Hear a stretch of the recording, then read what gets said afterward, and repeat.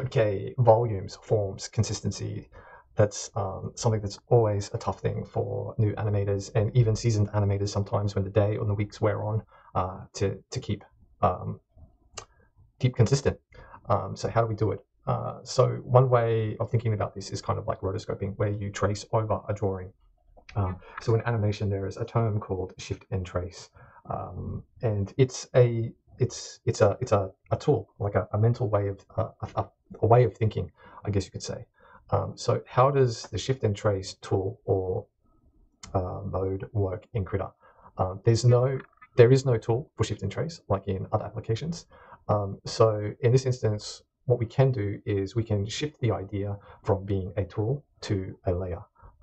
Because remember that each one of these frames is like a traditional piece of paper. So we just need to be able to pick up that paper and move it to wherever we want.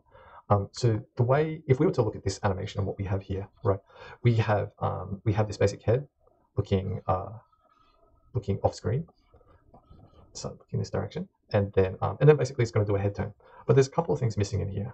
So if we take a look at the next frame, we can say, oh, okay, the neck is missing here.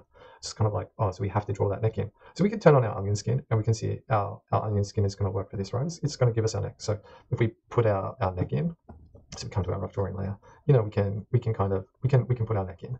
So if we scrub through it now, we have our neck.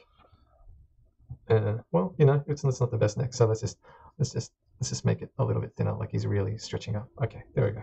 So we've drawn that part. That's easy enough. So we haven't really had to use shift and trace yet. But then we're jumping from this drawing to this drawing, and we need to put in an in-between drawing. So if we take a look at the two here, we can see, wow, there's a really big difference, right? So there's a couple of things you can do here with this idea of shifting drawings and shifting frames around and basically frame juggling. So let's say, for example, we want to put this frame in. So there's a number of ways we can do it. We can right click and we can say keyframe, insert keyframe, and then it's gonna give us our keyframe. Or we can use our hotkeys, right?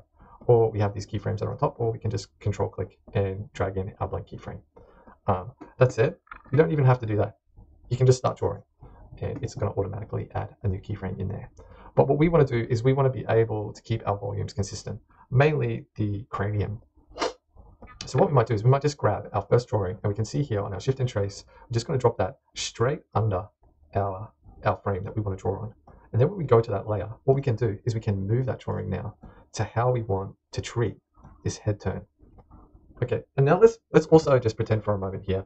We've got a lot of information here on the timeline, and this overshoot drawing, we just don't want to see it. Like it's just confusing us. So we already covered pin frames. What we can do is we can just drag that frame straight down. So now when we look at our animation, we have our pin frame here, but now we can turn it off. Anytime we want to take that frame back, we can just drag and drop it back up there. Okay, so it's just frame management, really. So when we come to the layer that we want to draw on, all we're trying to do is we're just trying to manage this consistency. So I'm going to come back up to our drawing layer, and all we're going to try and do is we're just trying to match that particular volume.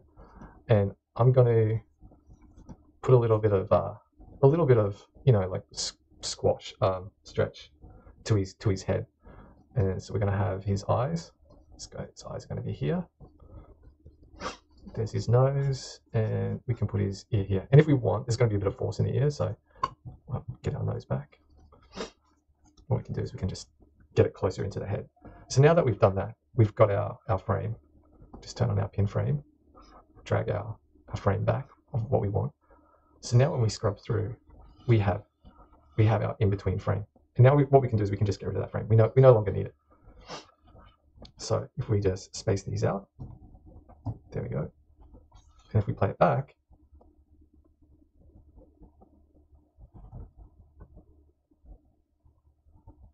now we've got our in between, and there's that little stretch, right? So basically, that's just how these particular layers work. When you're doing your animation, you can just control click, drag them down to a shift and trace layer, or control click and drag them down to your pin frame layer. Turn it off, draw what you need, and basically get on with your day, and you can keep things just moving nice and consistently, and that's it. Yeah, that's shift and trace in Krita. Okay, thanks guys.